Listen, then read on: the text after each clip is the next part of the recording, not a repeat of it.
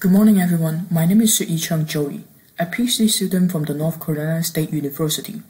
So today I'm going to present one of our current research which focuses on assessing the effectiveness of artisanal trail maintenance in protected area and share some of the results and insight we found. I believe all of you have some experience on hiking. When you hike, you probably notice that not all the trails in the protected area are in good conditions. And here are some common trail problems that are documented in the past trail literature. It includes the excessive trail width, soil compaction and erosions, trivial exposure, muddiness, parallel trail threats, and also the creation of informal trail. So these biophysical problems occurred on a hiking trail can affect visitor experience by creating a visual impact. So it may not be pleasant to look at the trail with a lot of erosion problems. It also raised the safety concerns of the visitor. So the visitor may easily get trapped by the exploded tree roots. It can also deteriorate the trail functions of protecting the natural habitats and resources by off-trail hiking behavior and also the landscape fermentations.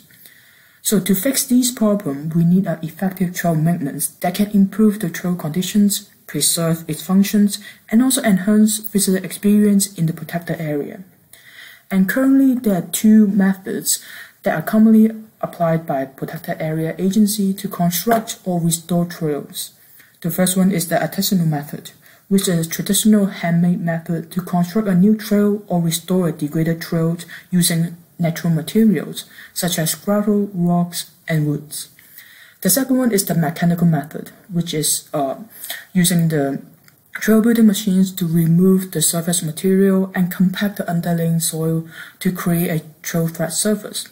So in our study, we will focus on the artisanal method because it has been widely advocated and applied in many protected areas in different countries. Some Asian countries and cities such as Japan, Taiwan, and Hong Kong, their protected area agencies widely apply this method to restore the degraded trails. And also in the United States, the Appalachian Trails were also built using this traditional handmade method in the early 20th century. The two major reasons why artisanal method has been advocated. First, it preserves the natural appearance of the trails. For example, the picture here shows the historical trail in Japan, which is built 400 years ago. The artisanal method can restore the degraded trail by replacing rocks so it can maintain the natural appearance of the trail flat surface and also retain the historical value of the trail. And the second reason is to retain the local knowledge and the traditional skills of building trails using a handmade method. As we know, the artisanal method is widely applied in protected areas in the world, but there's lack of research provides scientific evidence on the effectiveness of artisanal methods. So if the managers apply the artisanal method to restore the degraded trails, how the trail condition get improved, and how long the maintained trail can sustain. So there's a lack of scientific research to tell us how effective the artisanal method is and supportive advocacy and applying it in the protected area. So to fill in this research gap, our study aimed at evaluate the effectiveness of artisanal trail maintenance specifically in biophysical and social aspects. The objectives are to identify the changes in trail physical conditions and also investigate trail user behavior on the study trails before and after the trail maintenance is implemented. So our study was conducted in Cheung Country Park, which is one of the most popular country parks in Hong Kong. The Agricultural Fishery and Conservation Department, AFCD, is the government agency who is responsible for managing all the country parks in Hong Kong. They recently implemented some trail maintenance work to restore the degraded trail using the artisanal method. After our communication and coordination with the agency, we conducted our study on two trails in the park.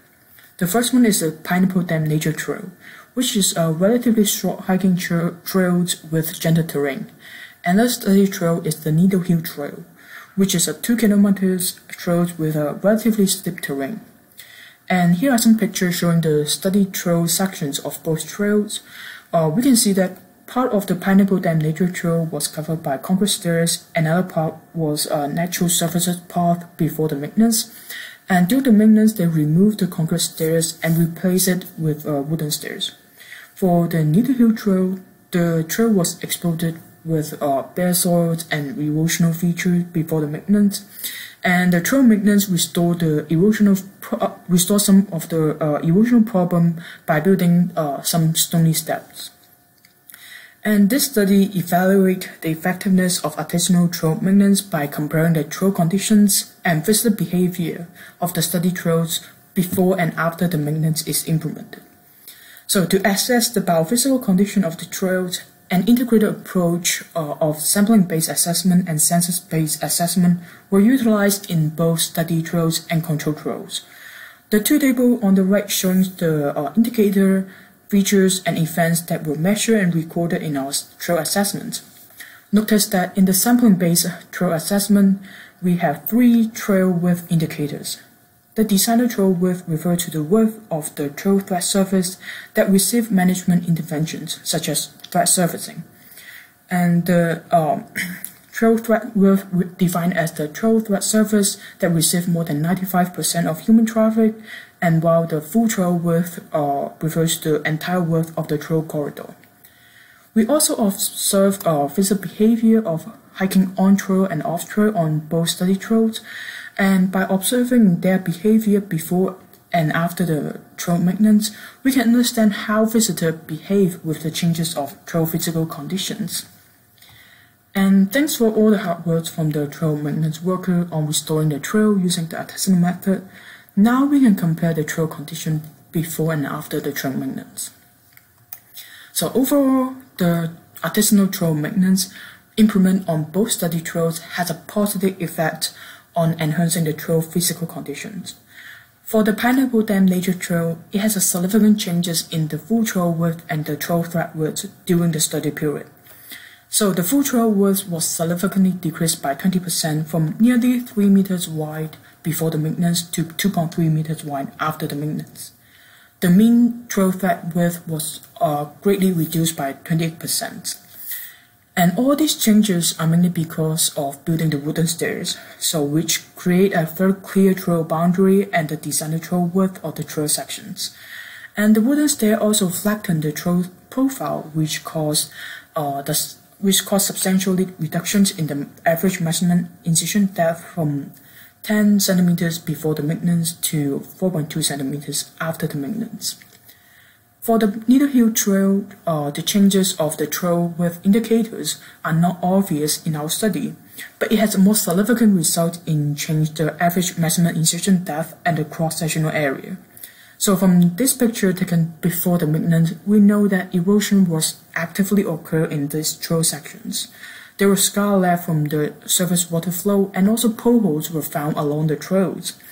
And during the maintenance, they built those steps using rock, which smoothened the trail cross-sectional profile and reduced the surface roughness of the trail.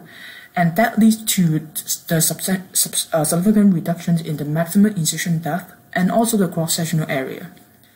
So all the results we showed right now indicate that artisanal methods has a positive effect on enhancing the trail physical conditions on both trails, and now we want to know how visitors behave with the improved trail conditions.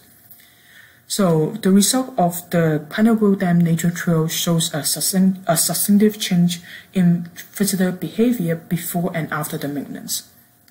The number of visitors who stay within the designer trail width increased substantially from over 66% before the maintenance to more than 99% after the maintenance, while the number of visitors who hike off trail was sharply reduced to less than 1%.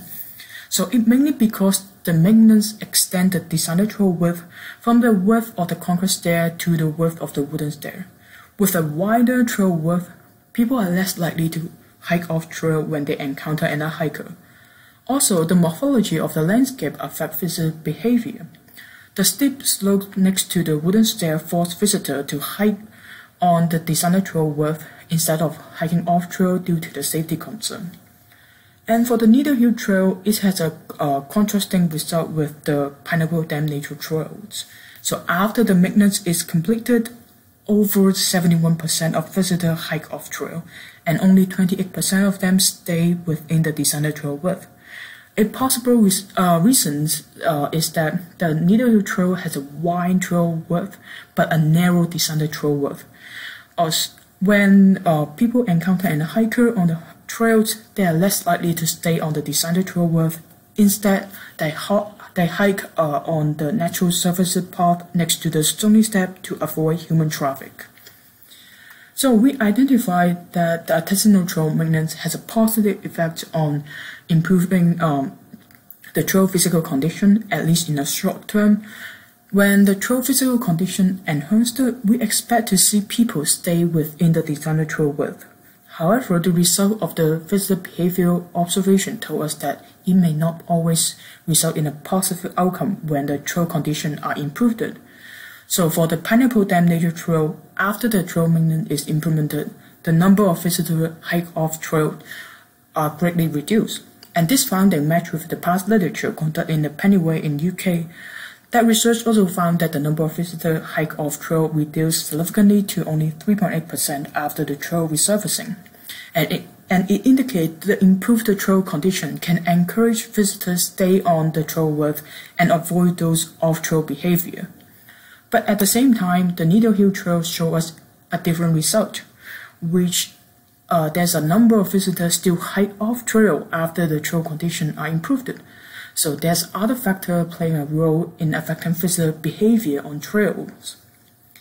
And based on our result, the artisanal method should be considered a variable approach for enhancing the condition of the trail in protected areas, but there are a few considerations for applying the artisanal method.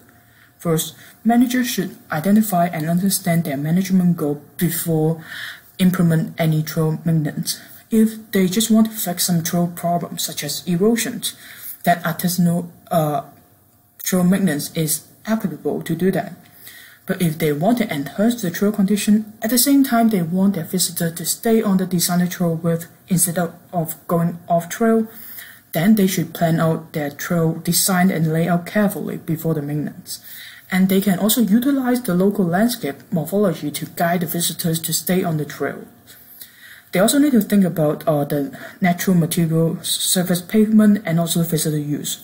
If a trail has a heavy visitor use, they may need to consider using the material that are more resistant to trampling, such as rocks and gravel instead of wood and logs. And our study identified and evaluated immediate effectiveness of artisanal trail maintenance, so we assessed the trail condition before and right after the trail maintenance. But we need more research to assess the long-term effectiveness of the artisanal method. We also recommend to use a mixed research method to assess the effectiveness of any trail management actions or maintenance method. So we used the field measurement, behavioral observation, and visitor survey in order to have a comprehensive understanding on both trail physical conditions and visitor behavior and experience. But due to the time limitation here, we did not present our result of the visitor survey here. But if you're interested, feel free to contact us. And that's all I have for today. Thanks for listening. And if you have any questions or you're interested in our results, feel free to send me an email. And thank you.